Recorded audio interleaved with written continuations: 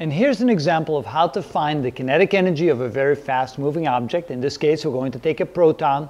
Let's say that the proton is being accelerated in one of those big accelerators to a speed of 0.99 c, or 99.9% the speed of light. What would be the kinetic energy of such a proton? Well, the kinetic energy for relativistic velocities is equal to the difference between the total energy of a particle minus the rest mass energy of a particle. And the total energy of a particle is equal to mc squared, while the rest mass energy is m sub naught c squared. Rest mass energy means the energy it has when it's at rest, when the mass is simply equal to the mass of the object at rest.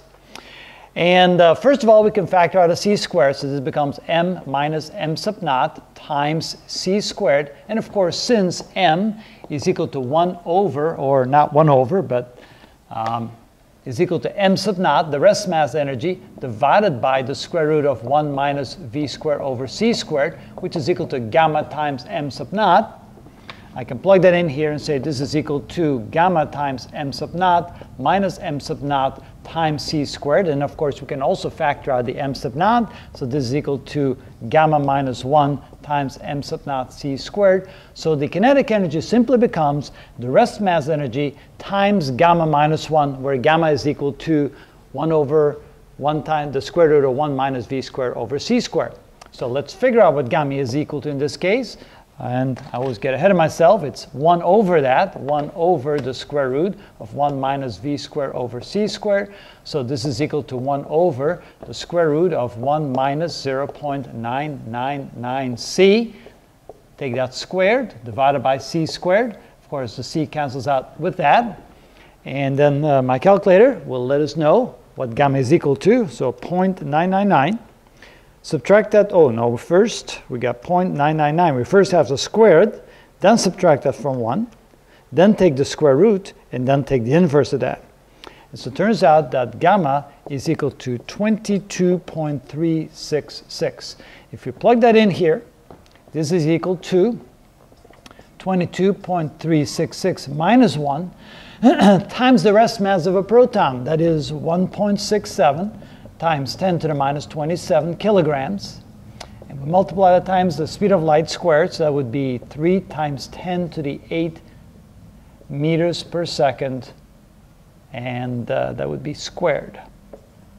All right, so what I'm going to do is I'm going to first calculate this, and I'm going to calculate this separately because this will actually give us the rest mass energy of a proton. So this is equal to 21.366.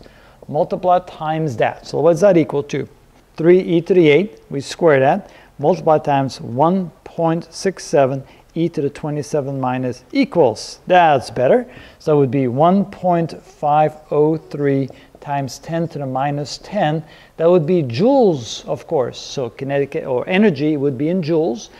And we're going to convert that to electron volts in just a moment. So let's do that here. So the m sub naught c squared of a proton is equal to 1.503 times 10 to the minus 10 joules. And if I now multiply this times 1 electron volt per 1.602 times 10 to the minus 19 joules, we can convert that amount into electron volts. So divide that by 1.602 e to the 19 minus, and that gives us 938 million, or MeVs. So quite often, the rest mass energy of small atomic particles is expressed in terms of million electron volts. In this case, for a proton, if you take a proton and completely convert energy, you get 938 million electron volts worth of energy out of that, which is equivalent to 1.503 times 10 to the minus 10 joules. If we now multiply this times that, so again, I'm going to multiply that times 1.602 e to the 19 minus. We get this back. Multiply it times 21.366 equals, so this would be equal to 3.211 times 10 to the minus 9 joules. And if I then divide that by 1.602 e 19 minus, if we convert it to electron volts, this would be equal to looks like 20.0 GeVs, or giga electron volts. So a proton that's been accelerated to 0.999 c, one too many nines, it will have so much kinetic energy that the kinetic energy is equivalent to more than 20 times the rest mass energy. So in electron volts, it's 20 giga electron volts. Just to get a feel of how we calculate the relativistic energies of objects like protons and neutrons and alpha particles, things like that, that get accelerated very fast in accelerators. That is how we find the kinetic energy of those objects.